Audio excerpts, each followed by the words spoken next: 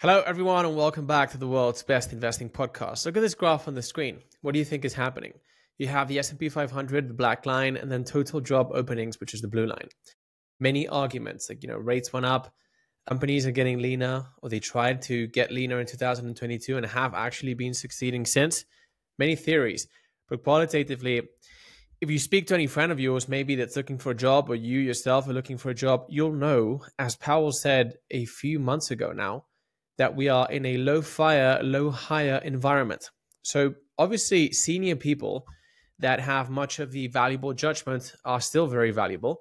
But then you have a lot of young people that don't have any judgment, and the company basically has to invest in training them and taking a percentage of them to a position in which they are eventually useful and have enough judgment. What's happening, I think, is that actually ChatGPT is replacing a lot of those people. Then in Western nations, hiring people is a very dangerous, very complex thing because you have to pay a lot of taxes. There's a lot of legal risk, especially in Europe and stuff like that. In the US, I don't think you have as much of that, but I just don't think people are hiring young people anymore. I have a bunch of friends, they're looking for a job. They've been in finance for a few years. These are sort of classically trained people that have been doing a job in traditional classic finance companies with relatively linear approaches, and now they're struggling to find a job. And that's what's happening. I think that AI is essentially replacing those low-level jobs. So a week ago, I made a video about AI's emerging mathematical capabilities. So if you look at the papers about GPT-5 taking on mathematical tasks, it's not the conclusion. My conclusion, having read these papers in a lot of depth, is that, and it's the same, by the way, of the researchers writing the papers themselves, is that these mathematical capabilities do not replace a top-level researcher or even just an average senior one, but it does feel a little bit like working with a sort of young, recently graduated PhD. The thing that was very interesting is that these AI models begin to understand mathematical concepts which are abstract, and they do so at a level which is higher than 99% of humans. I made that video. You guys should check it out. I also sent out a written form of the update. But what you see is that somehow, via natural language, AI models are starting to comprehend these mathematical abstractions. For example, GPT-5 exhibited a clear ability to understand what a random distribution is, rather than just looking at the numbers at face value. And then it understood how to compare distributions in terms of the sensitivity of the fourth moment of each distribution to changes in the underlying noise. That's pretty extraordinary. What this tells you is that actually these models have a capacity to reason, which is, it's better than we expected. The other thing that I look at is Alex Karp's face. I saw a video of him yesterday on Fox, and I can see it in his eyes. This thing is accelerating like crazy. You can see it by the deals. Generally, I think AI is beginning to be a lot more useful than people do believe. Now, do I think this is sort of employment Armageddon? No, I think that eventually people adapt and figure out how to use this. So if you make content and you sell a product which you make once and sell 1 billion times, then AI is just wonderful for you because it magnifies the reach.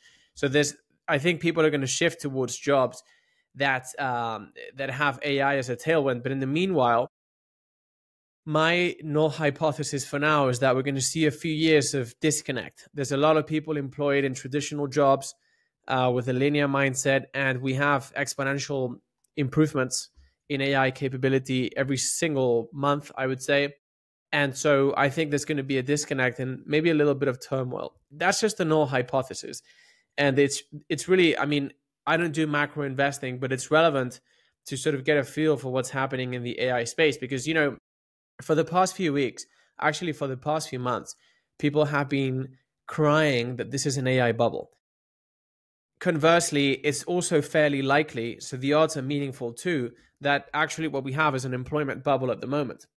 And so I wouldn't make investments based on one or the other. As you guys know, I'm just looking at free cash flow per share increments, and I try to understand the drivers that push free cash flow per share higher. But in all of my companies like AMD, Tesla, Palantir, Duolingo, HIMS, Spotify, AI is a clear tailwind, and it's just increasing the top line and increasing margins.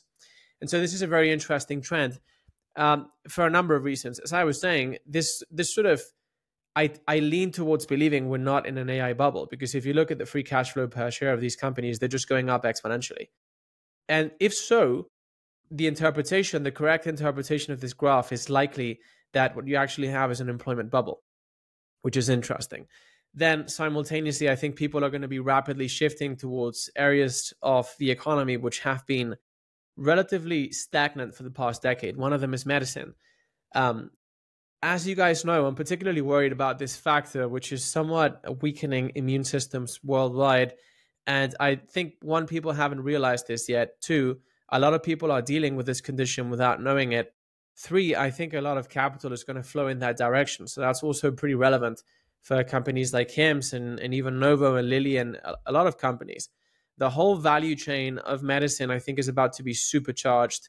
And I think actually what's happening is we're moving towards a Star Trek kind of scenario in fast motion. So I think in 5 years' time, it's more likely than not that AI comes to be this thing which does a lot of the work we do today automatically and sort of commoditizes that away, such that the current economy gets compressed into an API. So we think the current economy is very big. You know how you guys know, I've said many times that Palantir and Tesla are $20 trillion companies in the making. Obviously, people at the the banks and stuff, when you say stuff like that, it's too non-linear, right? But what's clearly happening right now is that a lot of what we consider work in the economy, and that's sort of the holy grail for us because it's so big and we can't have anything that's exponentially bigger, is going to get compressed into an API. So we're just going to query that. That's what's happening right now. If you look at the mathematical capabilities, it's pretty obvious that by ChatGPT 7, you're going to have a pretty top level maths researcher. It's just obvious. As you throw more parameters at this thing, the level of intelligence and the generalized nature of it just keeps going up. And that's what I think is going to happen. So I think that a lot of essentially everything today is going to get compressed into an API. Then humanity is going to move towards areas which until now we couldn't really afford to focus on, which is longevity fundamentally on the medical side. And then that obviously includes a lot of things like self-actualization and actual happiness. I think that in 7 to 8 years' time, we're going to look back at the economy and kind of essentially come to believe that you just won't be able to believe how miserable people were because you were doing stuff which actually can be highly automated by machines. So in terms of investments, I'm not changing my strategy at all. I'm just holding Singularity scalers. So, you have a lot of people getting depressed as we go into earnings and then emerging even more depressed after that, focused on quarterly beats and misses and stuff. I saw people doing that with Palantir, which, as many of you know, I'm a very early shareholder in this company since $7. I saw people congratulating each other because they were so accurate about the quarters. And so then they would buy and sell and buy and sell puts and stuff like that. And today they're all still poor, right? Because they missed on a 25-fold increase. And the 25-fold increase is just tracking free cash flow per share. Like if you see the company's value creation process, it's all about deploying digital twins faster and making them more useful. And so this thing we are seeing here, which is a dislocation between the S&P 500 and total job openings, is the very same thing that's powering free cash flow per share of that company. So I think that Singularity scalers are going to turn out to be the best investment thesis of this decade. And I think it's going to carry on for decades because it's all going to be about, do you have the best ontology in your space that gives you the best and highest quality data, and that therefore enables you to automate processes better than anyone else and do so more cost effectively while printing more cash that you can then reinvest to make the infrastructure better and get further ahead. And all of that, the competition is going to happen at the margins. So at the moment, you see people, when I say a given company doesn't have competition, you see people getting very upset about it. Well, what do you mean? Like, look at this graph. You have all this competition. Yes, but in the digital space, a marginal advantage in user experience translates into an exponential advantage in adoption. So I just see the odds of that playing out successfully continue to go up. And what I think is that as people continue to cry that this is a bubble and stuff, we're going to go into earnings and sometimes companies will beat, sometimes they will miss. But overall, the value creation processes of the correct companies will just continue accelerating. One great example of that is Duolingo. And by the way, actually, let me take a step back. When I was reviewing the maths paper that I was telling you guys about, I was actually using ChatGPT to learn. And that's how I quickly understood. Apart from learning about the maths concepts, which I'm not a maths guy, but I think I can learn that stuff very quickly. Apart from learning myself by using ChatGPT, I realized that ChatGPT had a sufficient understanding of the concepts to teach it to me. So that's very bullish. But then people say, well, if say, Antonio, you learned maths with ChatGPT, so why on earth would you use Duolingo? And the answer is that actually, if you have a little bit more data than ChatGPT about what actually makes people learn and what pushes them through the learning process, you're just going to produce an exponentially better service that dollars are going to tend to accrue to. So it's actually bullish. What people see as the bear thesis is bullish, because if ChatGPT can teach you maths now, it means that Duolingo is going to be an AI math tutor. That's basically what it means. So long as they maintain the top decile culture and the ability to just iterate faster than ChatGPT can. Why do I know that is? Why do I believe the odds of that are high?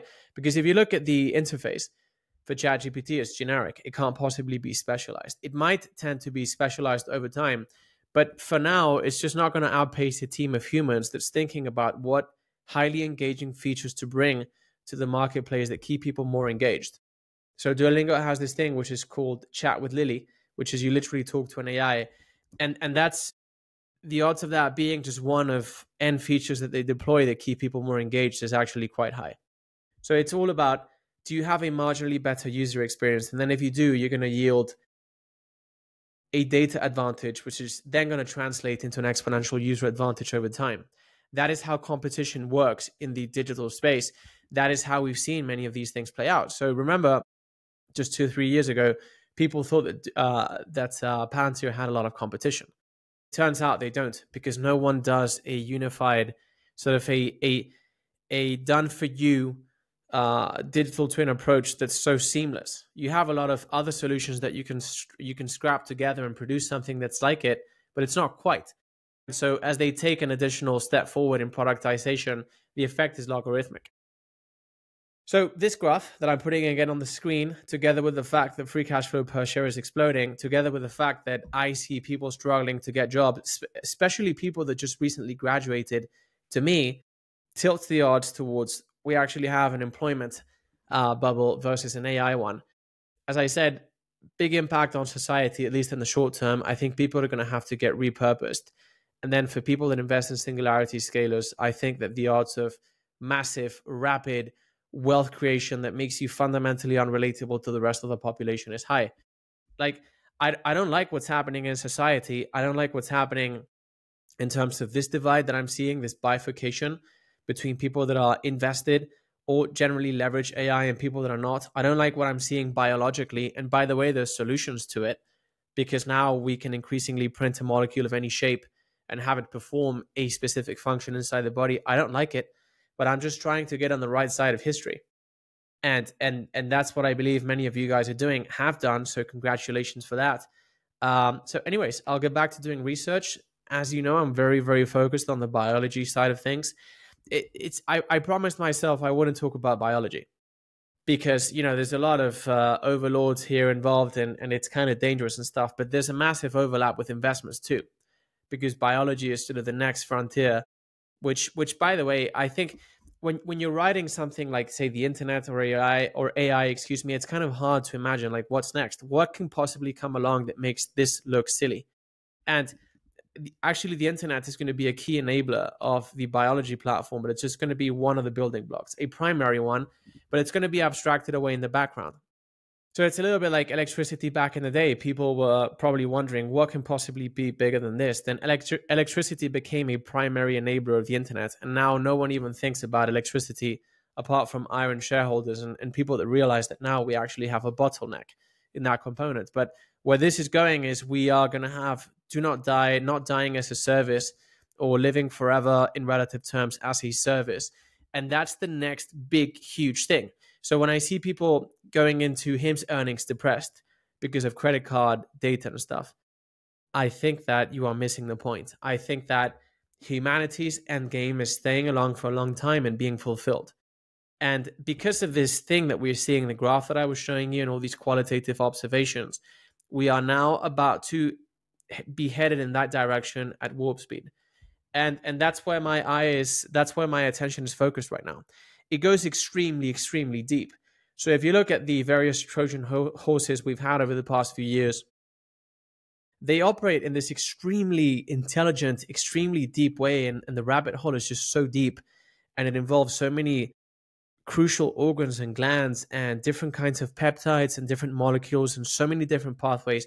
I don't know who the hell designed this, but they're so good at it. And so we're just catching up with them now. And that increasingly illustrates to me how deep this is going to go and how much, in turn, how much upside you have. So it is scary and it is troubling, but I think at the other side of that, we're just going to emerge with a lot of upside, kind of like 2022, rates going up and stuff, scary. But then after that, we emerged with a lot more upside.